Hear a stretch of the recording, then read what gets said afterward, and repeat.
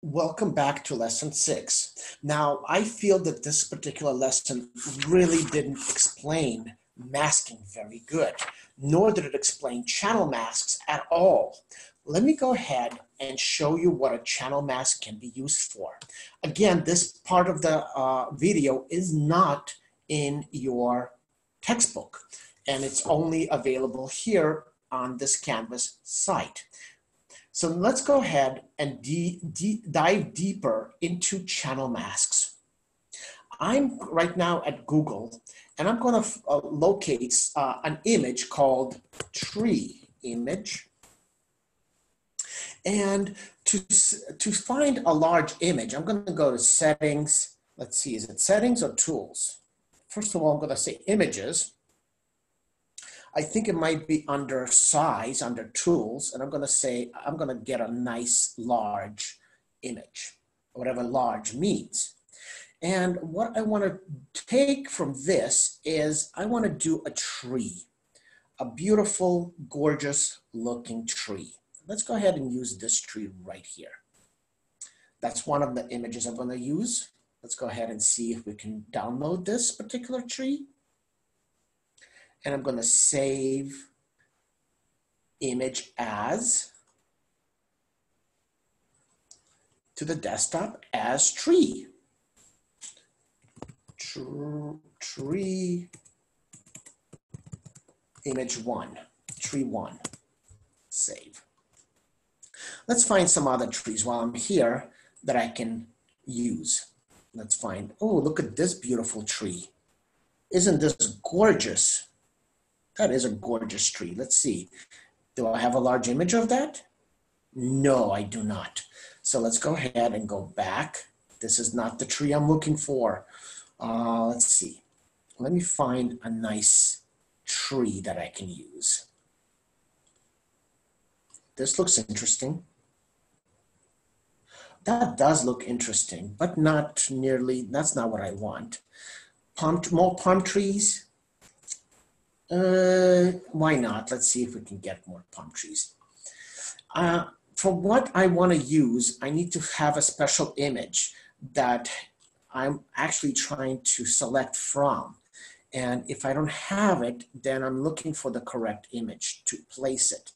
Give me 1 second while I try to find some other trees. Oh, this might be an interesting tree. This might be an interesting tree, right? Let's see if it opens up for me so I can download a nice image. Here we go. Right click and save image as, and I'm going to save it as tree 2 right onto my desktop. So I have 2 images of trees. Let me go ahead and minimize. I'm going to go ahead and open the first one. I'm going to go to the desktop and tree 1.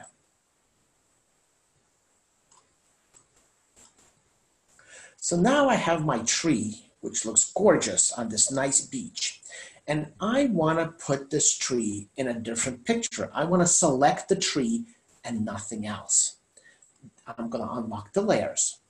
Now, this is where channel masks come into very handy, because look at all these little white spaces I need to select in order to make a perfect selection. Look at all of these little spaces.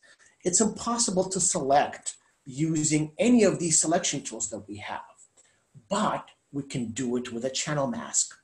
Let's go to our channels. Look at this. We are currently using RGB, red, green, blue channels, red, green, blue. And when we click off of it, right now we are viewing the blue channel. Now we're viewing the green channel. Notice the slight difference. Now we're viewing the red channel. The channels are all gray. They're black and white and tones of black and white, shades of black and white. So right now, my job is to somehow select the tree without selecting the sky. So what I'm looking for in selecting this is a particular image that gives me the most contrast between what I want, which is the tree, and what I don't want, which is the sky and the clouds. Notice this contrast is too closely related to the tree. I have some white, I have some dark grays. The dark grays in the clouds also resemble the dark grays in the tree. That will not be a good selection. So let's not use red. Let's try green.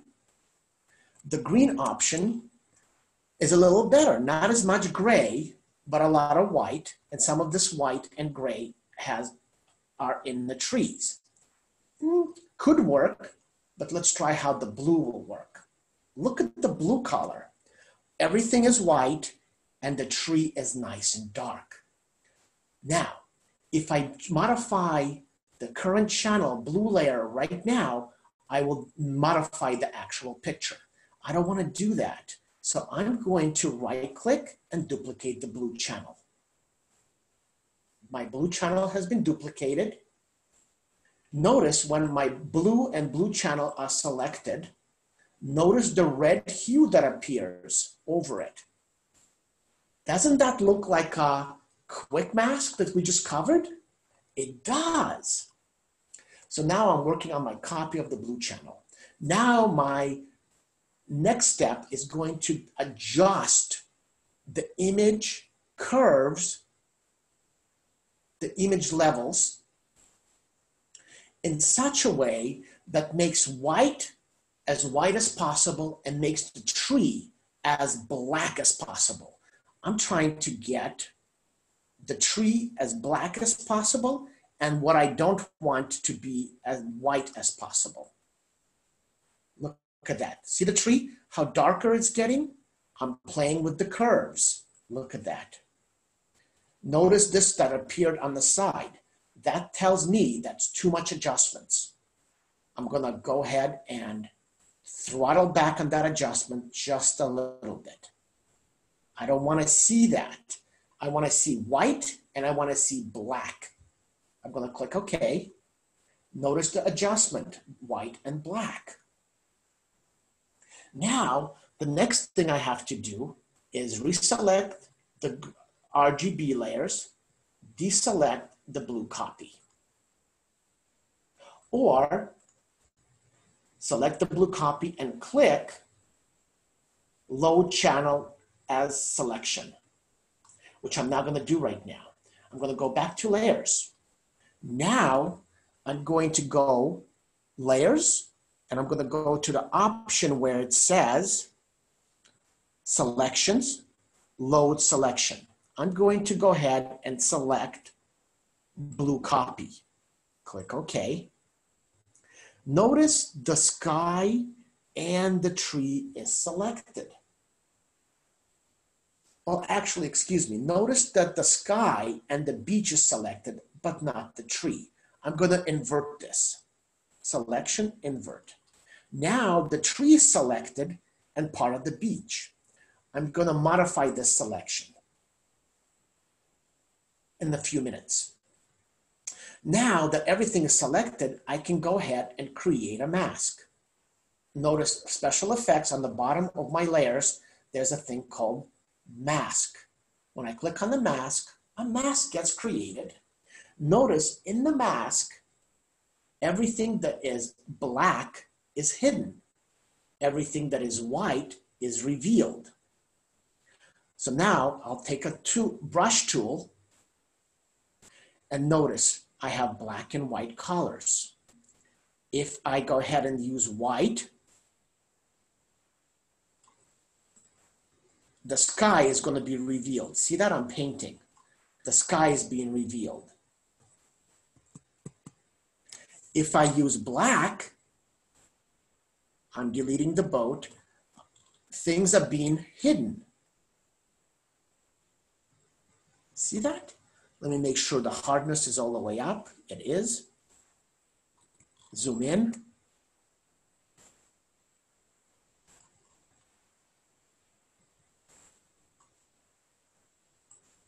Notice I'm painting on the actual mask using a black color. Black hides and white reveals. So watch this. All of this tree stuff is getting hidden. Look at that. There's some areas of the beach that needs to get hidden. There we go.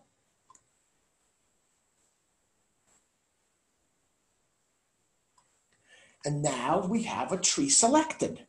Now we can create a separate layer below it and say, filter, render. Let's do clouds. You know what? Let's go ahead and render some clouds.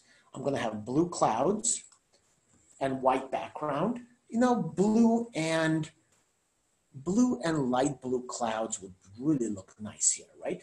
I'm going to go to filter, render, and I'm going to go ahead clouds. Notice the back layer is clouds. Now let me go ahead and click on this mask. Notice how we can see the clouds through all of these little intricate designs. Look at that. Imagine selecting all of these little intricate designs, all of these little areas. Imagine selecting it by hand. How hard would that be? I think it would be very hard. But notice we have a lot of this speckle, whatever this is. So let's get rid of it. I'm going to modify my mask by clicking on the mask, and I'm going to use a brush, and I'm going to use a black brush to hide all of this extra data that we don't need. I'm basically cleaning up the beach of all the speckles. See that? Look at all of that. Actually, I can get rid of the shadow as well because we're going to create our own shadow in a few minutes. Look at that. Is that nice and clean? Right? So now all I have to do is create, well, I'm going to create a new layer. Let's go ahead and create a new layer, put it on the bottom. And this layer is going to be, let's make it sand. I'm just doing it very loosely.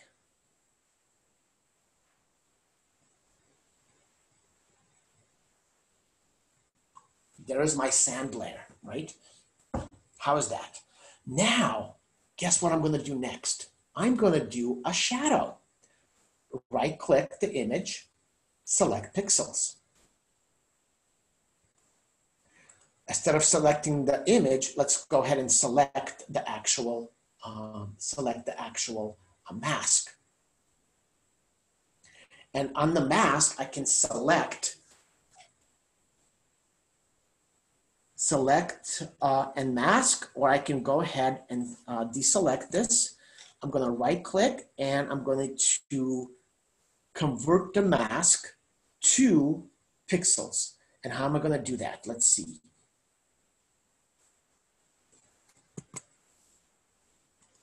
Right click, delete mask, apply layer mask, disable mask, add mask to selection. That's what I'm looking for. Add mask to selection. So we go right back from the mask to a selection. There's my selection. Create a new layer.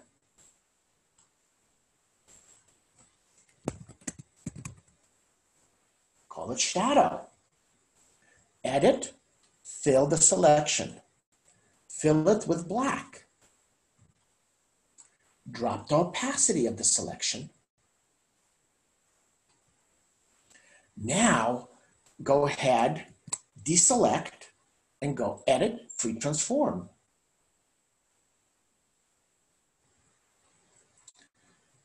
Let's go ahead, edit, free transform the selection, and let's go ahead and lay the selection down. I'm going to use the control key, and I'm just going to lay the selection down on the beach.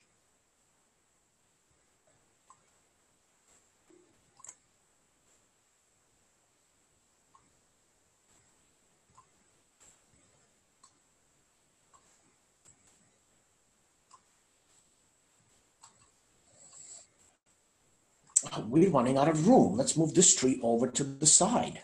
The beautiful thing about layers is we can move things around. That's why I wanted you to put things on different layers. Go back, edit, free transform, continue the transformation of the shadow, which is going to be right there.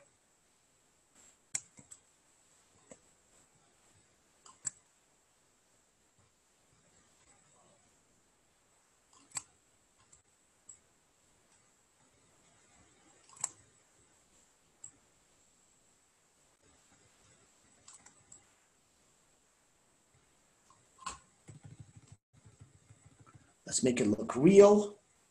And there is our shadow. How's that, guys? And this is a much better way of creating a shadow. Let's look up closer. Look at that, right? So what we did is we created a channel mask using this tree. We added a background, we added the beach, we selected add mask to selection, which went back to creating this little selection. Then we copied and filled the selection on the new layer. And then we dropped the opacity, transformed it to give us a shade. So we used a channel mask to create this shade. Thank you for joining me. And if you have questions, which I know you will, go ahead and write to me, email me, let me know what you think about this particular lesson that is not in the book. This lesson is going to be on the midterm. I want you to know how to work with channels in order to isolate the objects you want, change them to the background, create a shadow. Have a good day, and I'll speak to you, and I'll see you online.